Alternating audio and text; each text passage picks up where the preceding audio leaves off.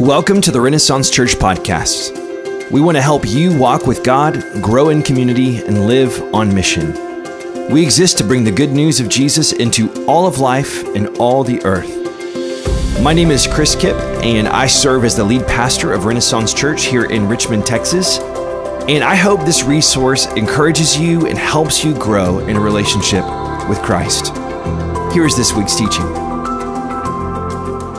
Again, welcome today. So glad that you are here. We're in a series called Fount of Freedom, being salt and light in a political season. Oh my goodness. So we're talking about politics and what could go wrong, right?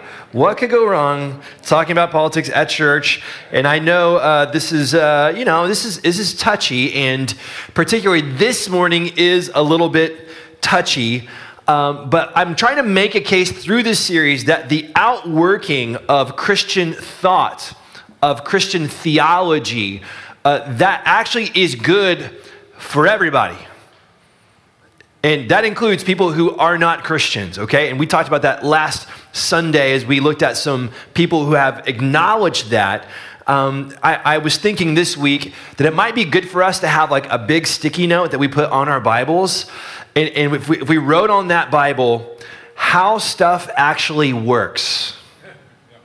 Because, and it's not like you should go and, thump people on the head with your Bible and be like, don't you know this is how stuff actually, no. Like, it's for us, because I think we're the ones that need to be convinced that this is actually how life is intended to operate and to work. And so we're talking about how does the Word of God actually form how we engage ourselves with the system of politics that we live in here as Americans. And we are so grateful for this nation. We're so grateful for the freedoms that we have, that we could come into a public school like this and hold a worship service, and we could talk about Jesus and preach the Bible in this room in our country. Like, what a blessing it is that we have here in our nation. And so today we're diving in further, and I'm gonna be talking about something that is touchy. It's touchy. It's a difficult subject. It is absolutely at the center of our political dialogue in our nation right now. It elicits strong emotions and strong opinions and strong feelings, and it doesn't matter which side of the aisle that you're voting on. Like, this is one that absolutely stirs people in our nation. It can bring out our passion and our convictions, and it can also bring out pain and shame and condemnation. And so if you're here this morning, it's your first time here, I just want to ask you this. If you would just hang with me to the end, because I think what we're going to see at the end is the goodness of Jesus, what we just sang about together. We're going to see that in God's word, and it's so good for us. So this morning, I want to talk about human dignity and the divide on abortion. That's the subject, human dignity and the divide on abortion. We're going to be in Psalm 139. So if you have a copy of the scripture, you want to go there to Psalm chapter 139, go there with me. Before we talk about that, I just want to make a confession to you. I've never been pregnant before. Yeah, never happened. In all these years, not once have I actually been pregnant. My wife and I have this running joke together because we're both very competitive people. I don't know if you have, if you're married and you're both competitive. We learned early on that board games were not good for our marriage. So we don't do that anymore. We just, leave that aside. And so in our competitive nature, I'll explain a painful experience to my wife that I've had. And at the end of it, I will say, it was worse than having a kid, worse than having a baby. To which she says, I've had 3 babies, and I will guarantee you that is not worse than having a baby. To which I say, I was there all 3 times, and it wasn't that bad, right? So pray for Chris. Pray for Casey, actually. Because of my sense of humor is not not always awesome. So I know this is a touchy subject. We're talking about life. We're talking about the unborn. Statistically, 2.7 million women will face an unexpected pregnancy this year in our nation. 2.7 million women will face an unexpected pregnancy. And what will happen when that happens to them, they're going to feel probably a whole mix of emotions. One of those emotions will be a sense of panic. It might be a sense of fear. It might be a sense of shame. They're probably going to begin to play out scenarios in their minds of what would happen if they actually have this child. And they're going to think, how could I bring a child into this situation? They're going to think, I just got accepted into college. Or how could I do this to my parents or my mom or my dad? Or how could I bring shame on my family? And they're going to begin to play out all those scenarios. And this morning, what I want to do is try to talk about what does the Word say, and then look at what is our part as people who are not just concerned with politics, but who are concerned about people. Because the Lord Jesus came to rescue people. He came to die for people. He came to save people. And so what I don't want you to think I'm doing this morning is just, waving my Bible around and saying, this is it. And if you've ever struggled with that, shame on you, because that's not what I'm saying this morning. Okay, so if that's a part of your story, please hear me. There's no condemnation for those who are in Christ Jesus. There's no condemnation. However, we need to talk about this because it is something that it's in the middle of the debates that are happening right now. Out of those 2.7 million women, 620 to 930, depending on which research you're looking at, will choose, 930,000, will choose to have an abortion. So, what does it look like for us to be not religious people, but Jesus people when it comes to the issue of unexpected pregnancies and abortion? What does God's word teach us about this? And how does that shape how we engage in this political process? So, Psalm 139, it's a psalm of David. David, by the way, had his own issue of sexual sin. So if you know his story, he's not a polished priest in some sort of monastery kind of a person. This was a real guy who had real struggles, and those are chronicled for us in our scriptures. And David is writing this song or this psalm, and it's the most beautiful biblical theology of human dignity. And I just want to kind of look at this together. So starting in verse 1, here's what he says. Lord, you have searched me and known me. You know when I sit down and when I stand up. You understand my thoughts from far away. You observe my travels and my rest.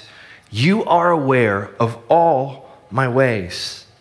Before a word is on my tongue, you know all about it, Lord. You've encircled me.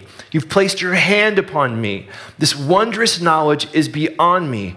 It is lofty. I am unable to reach it. Let's pause there. So he begins with this incredible portion talking about God's care for him, like that God would think about him, that God would see him, that God would perceive his thoughts from far away, that God would know when he stood up or when he sat down or when he went to sleep, and all the things that he's kind of expounding on here. And it hits on this word dignity. And that word means the quality or state of being worthy, honored, or esteemed. It's the quality or state of being worthy, honored, or esteemed. And so when we talk about human dignity, the question is, why is a human worthy of dignity? Why are they worthy of respect? Why are they worthy of being honored and esteemed? And what he marvels at is this wondrous knowledge. That's what he calls it. Wondrous knowledge that God cares for him individually. Now, I know I've said this before, but this always blows my mind that there are like 7.7 billion people on the planet right now, and God knows every single thing about me and you.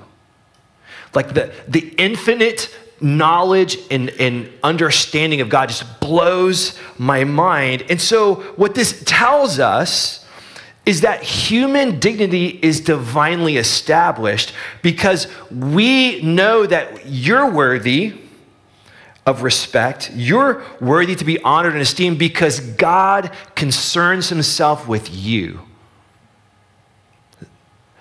And I'll just tell you this, there is no other philosophical view of human life that communicates dignity like that, period. The reason that we have a Bill of Rights in our nation is because people have been formed by this understanding that human beings have dignity and worth and value, and that is not because of, any other reason except they are created by a God who is concerned about them. And so God has a very individual concern. When he says, I love you, it is plural, but it's singular. Okay? He loves us in that way. It tells us that you're not a cosmic accident. You're not the sort of evolutionary outcome of just sort of like a big bang, and then eventually you turned into this form. It means that you're not a clump of cells, but you are the concern of the Father. You're the concern of God. And Jesus didn't come to die for you because you're trash. Right? He came to die for you because he loves you and he holds you as valuable. Holds you as valuable. So important. Now, here's how I want to connect this to the political conversation. When you look up classic liberalism, it was a concern with individual rights. It actually flows out of this right here, an understanding that human beings were worthy of value and respect. And so a classic liberal wanted to limit the government from interfering with an individual right. They want to keep the government from overstepping into an individual person, okay? So it's a concern for people, a concern for individuals, and it flows right out of Christian teaching, okay?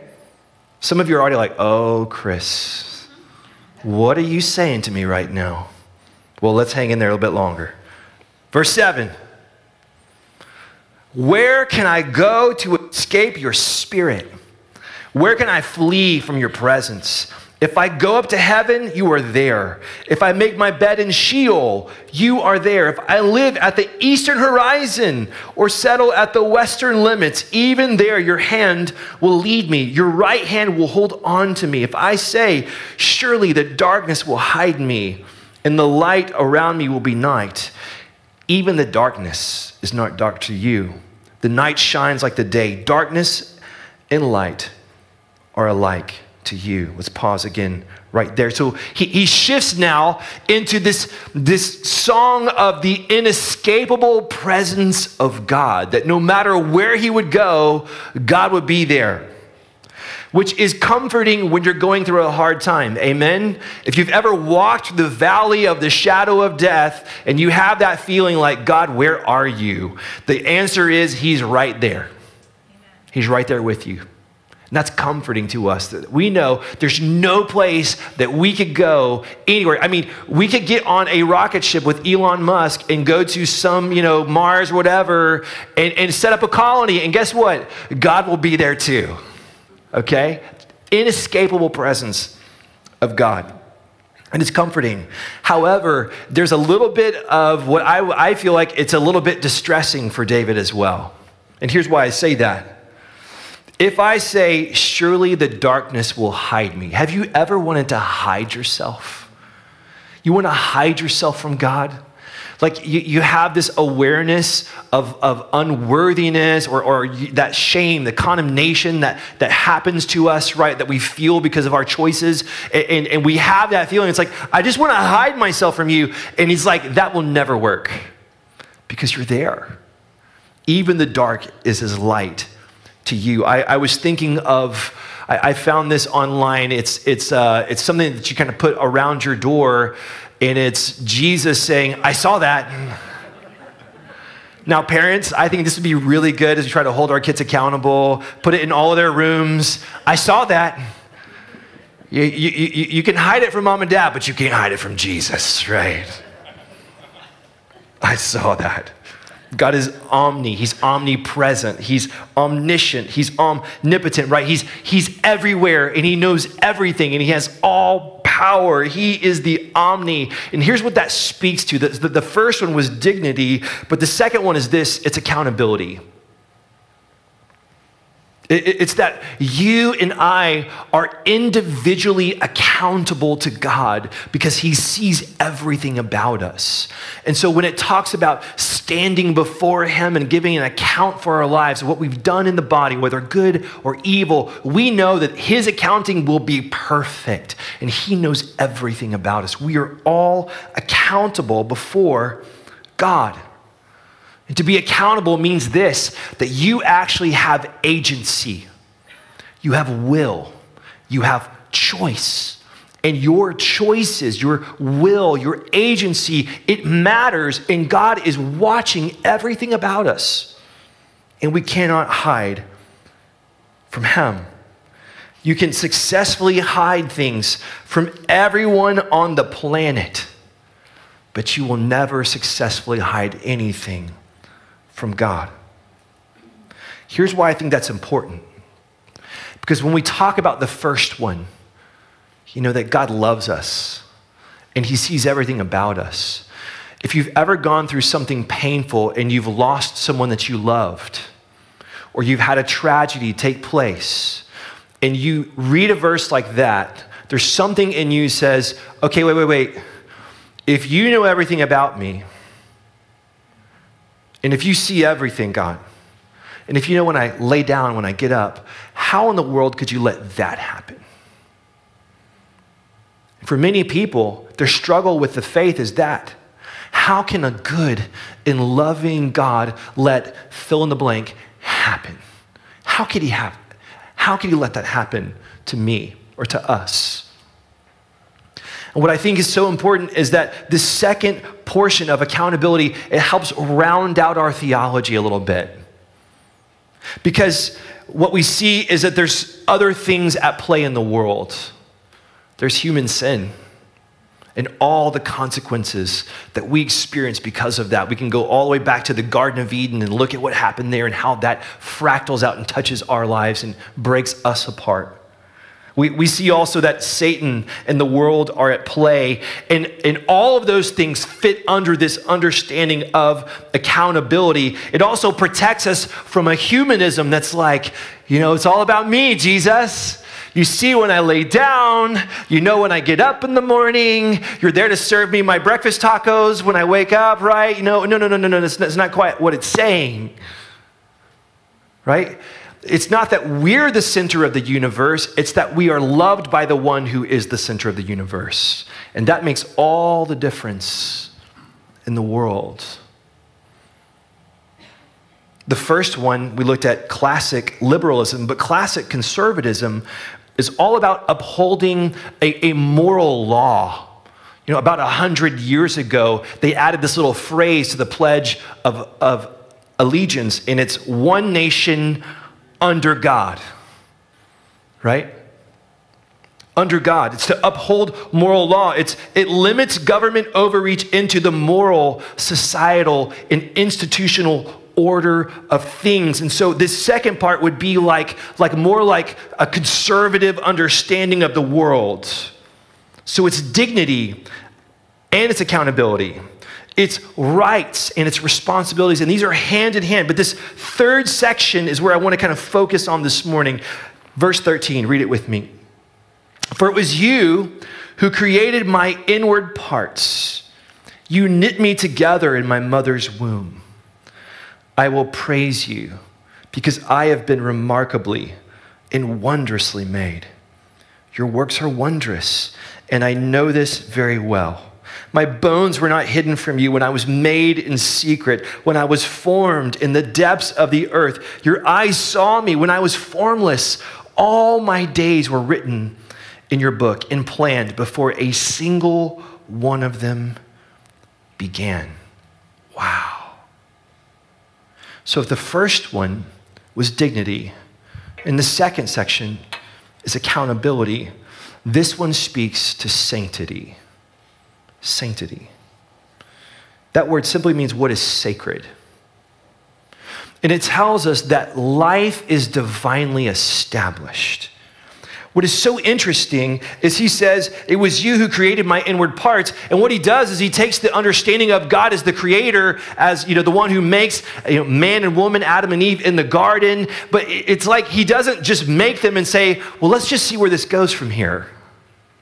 But it tells us that God was actually involved in the creation of you and me and every single human being that has ever been conceived in the world. He's the creator who's still creating. He's active in the creation of every person. And it shows us 3, and you could argue for 4 stages of human life. The first one is this: it's prenatal. When I was formless, he said. When I was formless.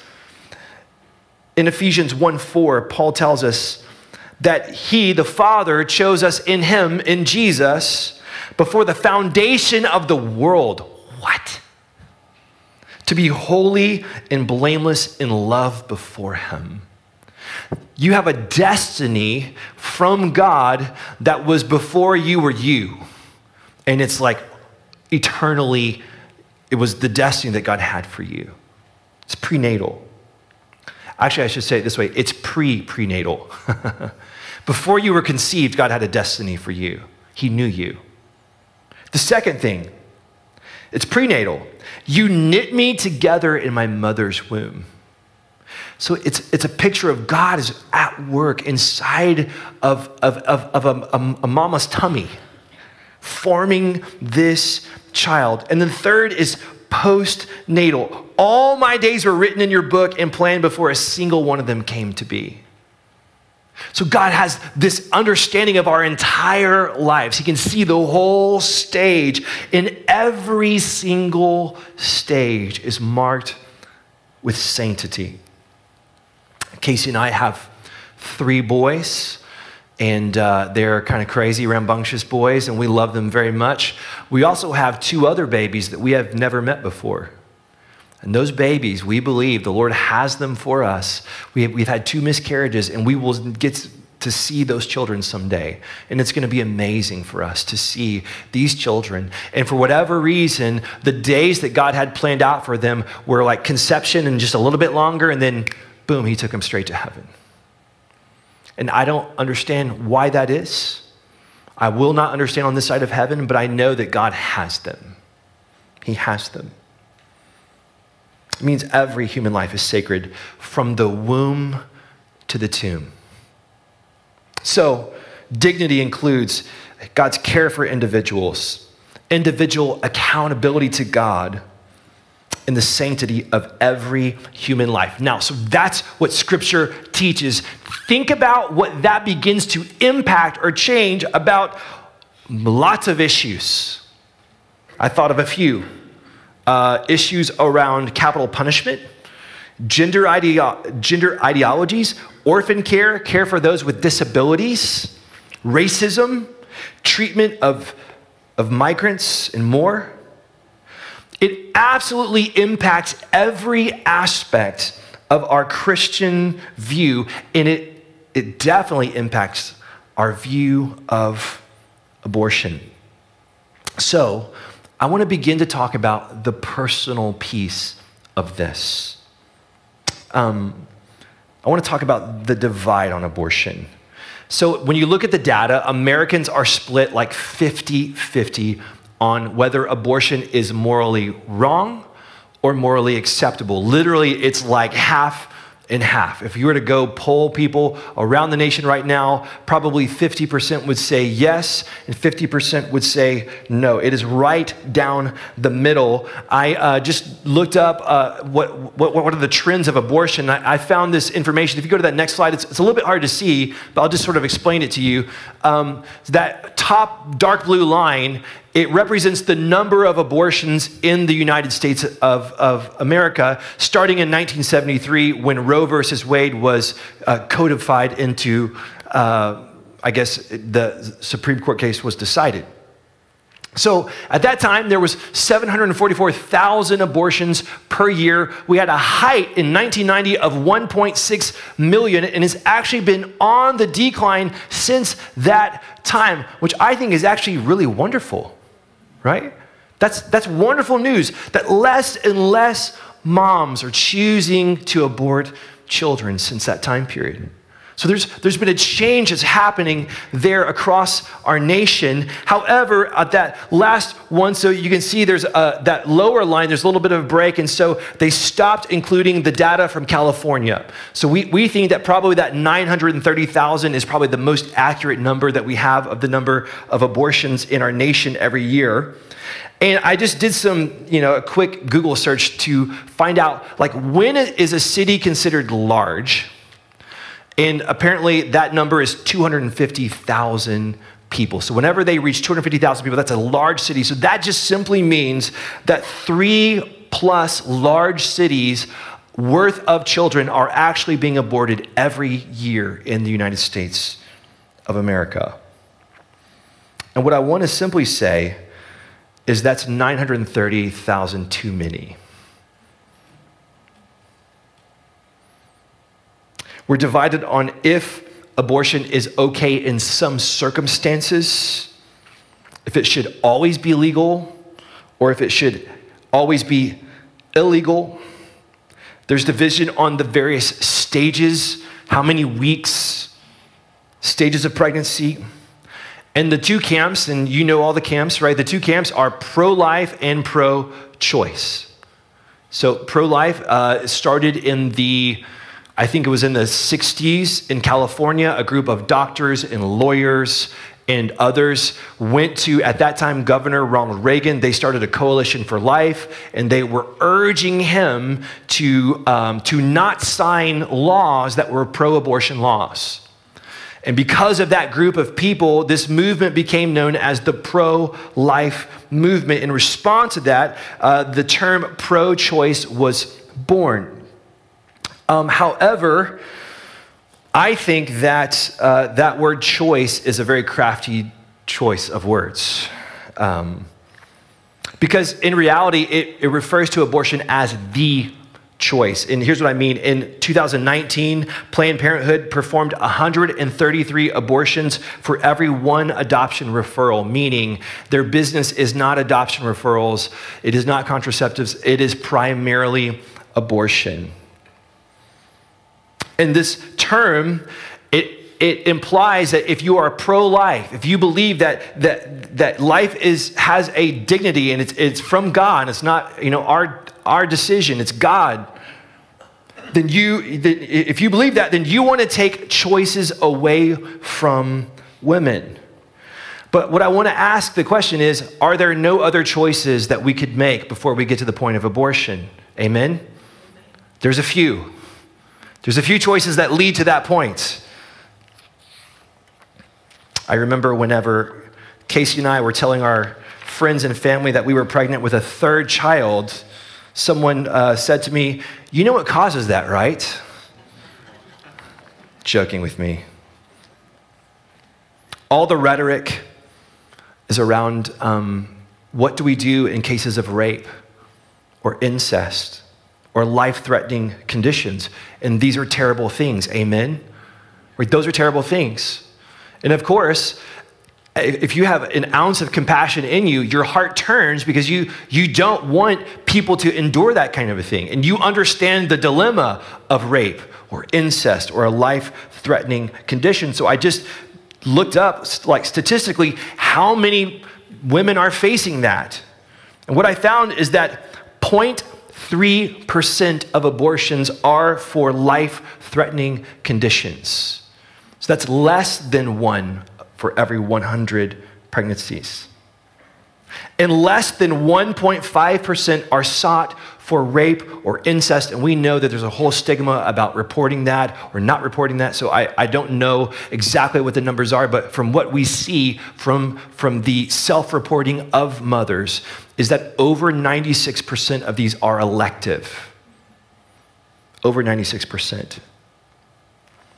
And so that's just important for us to remember when all the rhetoric is around that one single issue. We have to remember that that's just a tiny, tiny, tiny sliver of what's actually happening when it comes to abortion.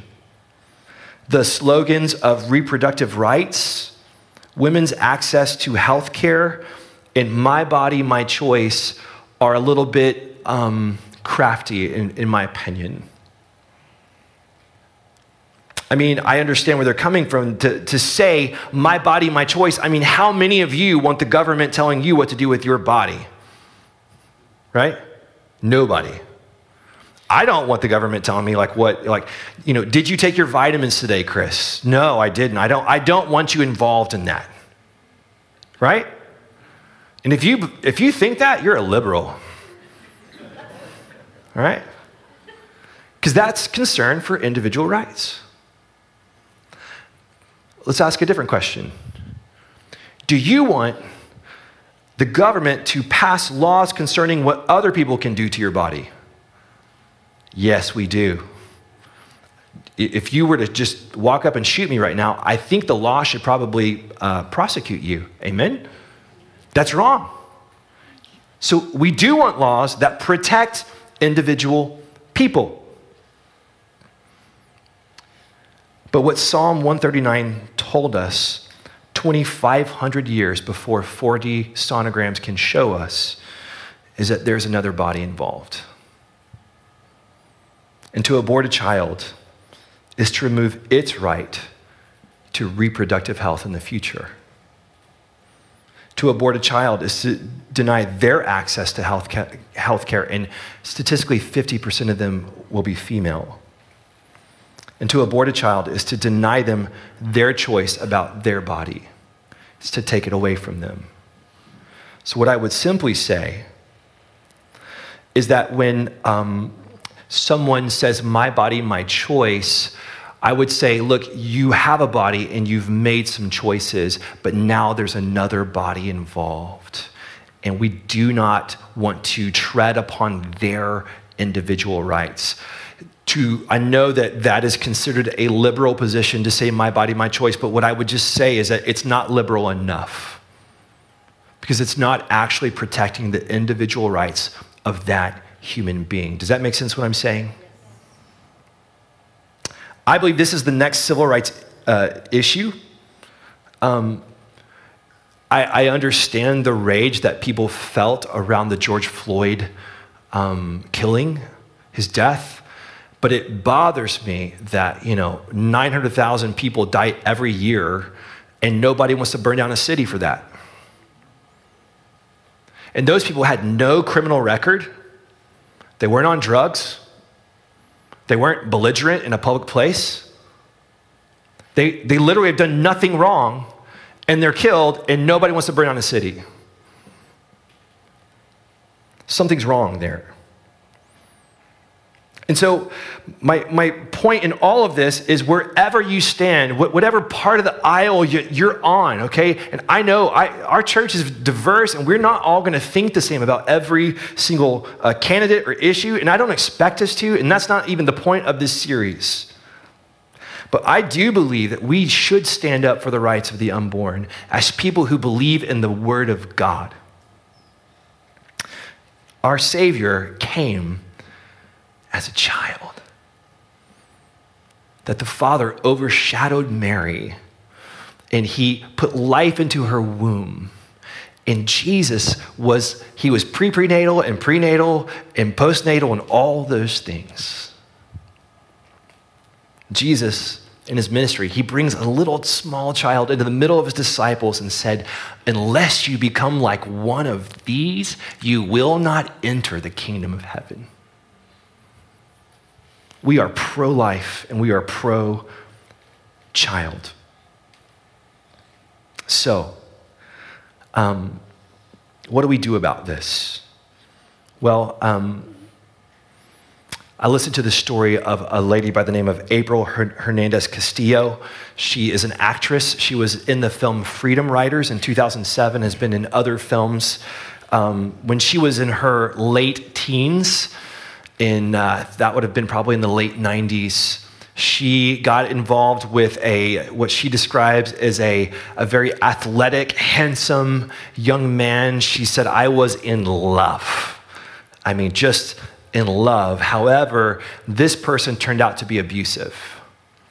And what started as kind of, mental and then verbal, and then it became physical to the point of she remembers having blood stains on her shirt because of the level of beatings that he was giving to her. And eventually, because of that, she decided to break off that relationship.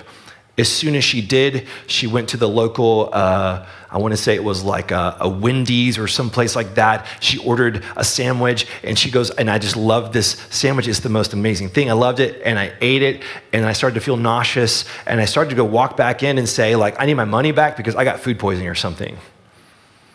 And then she realized, wait a minute, I think I'm pregnant. She's in New York City. She's pregnant. She doesn't know what to do.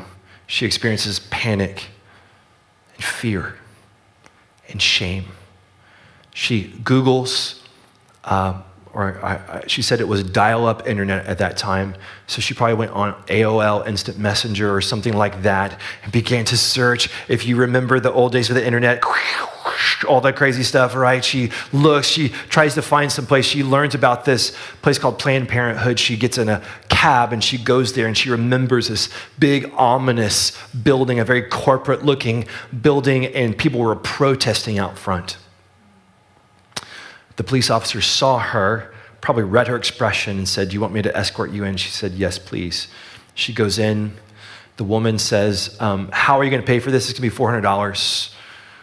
She said, my tears were dropping like bombs on the paperwork.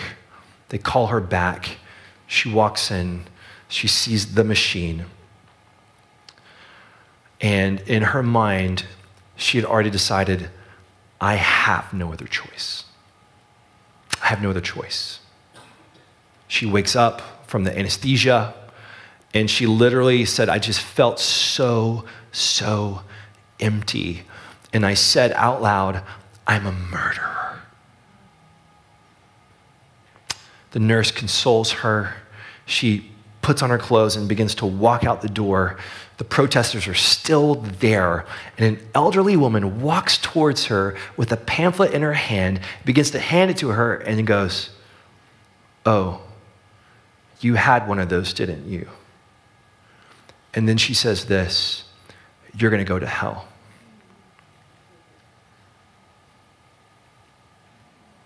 And my question is, if you believe in the sanctity of life, is that what Jesus people do? Here's what Jesus did.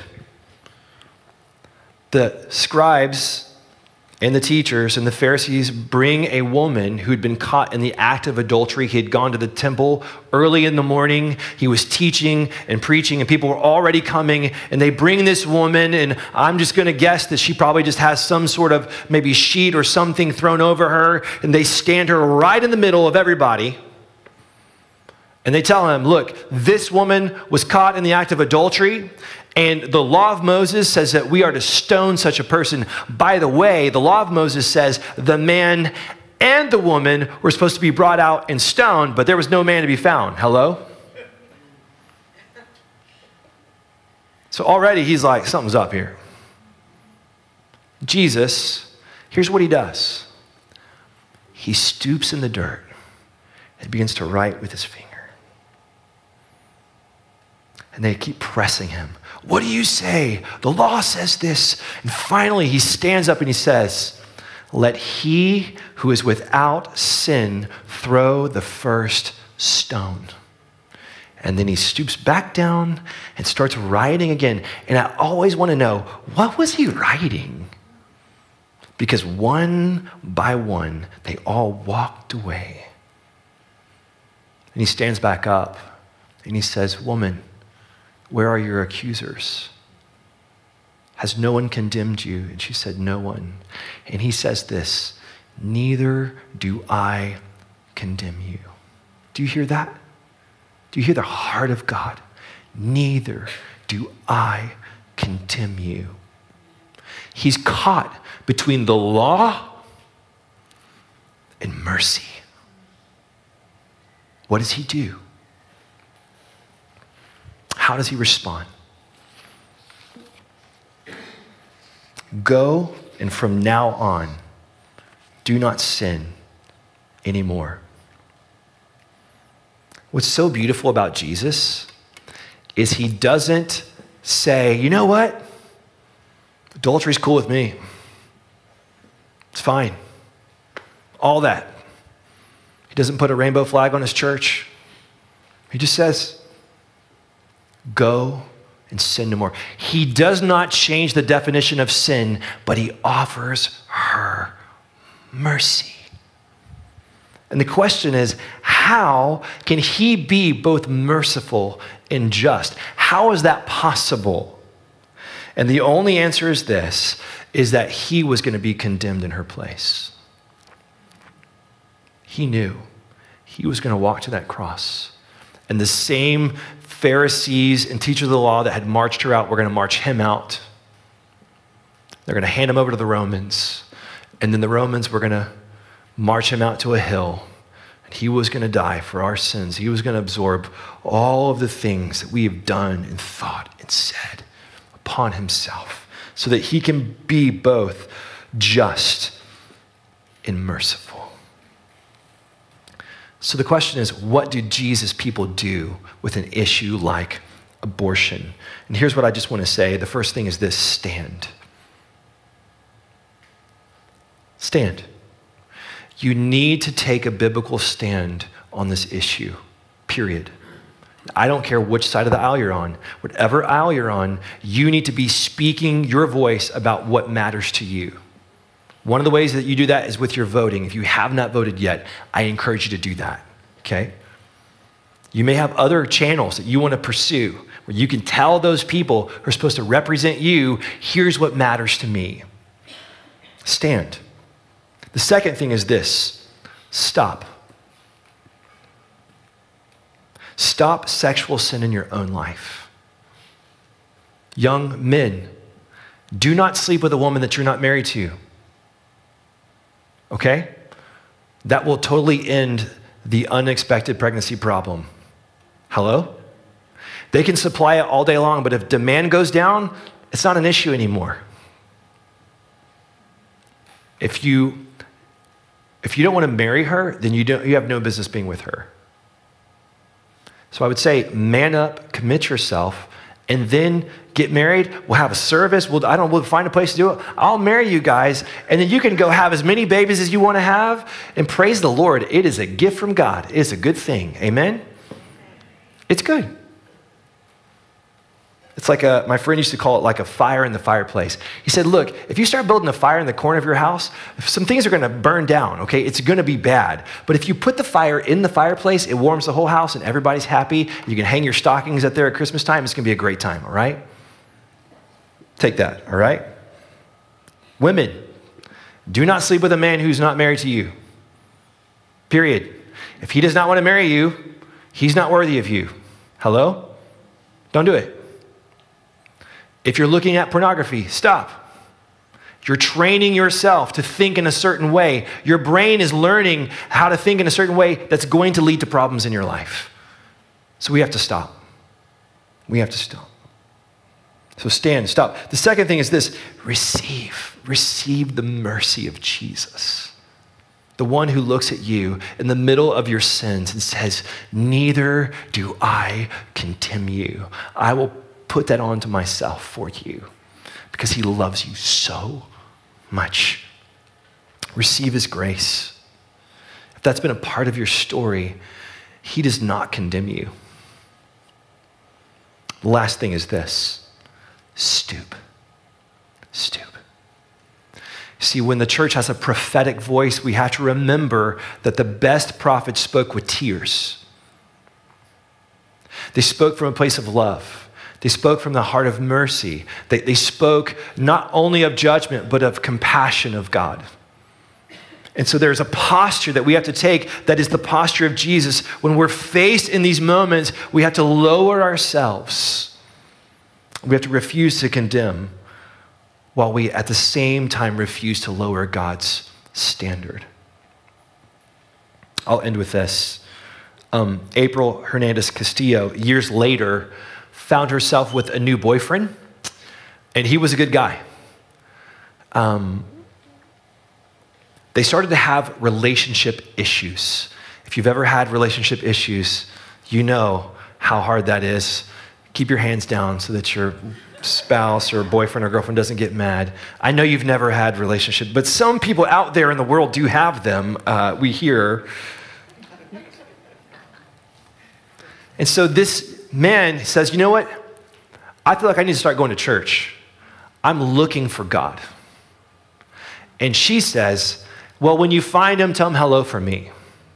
Because what she had done is when that woman said to her, you're going to hell, she took that into her being and she condemned herself and she said, I will never have children again. She said, I'm done with that. I accept that. I'm a murderer. I did that and that's what I'm worthy of. But he started going. And then he started inviting her to go. And she did not want to go. But she said, eventually I gave in, but I was going to go my way. So she put on bright red lipstick.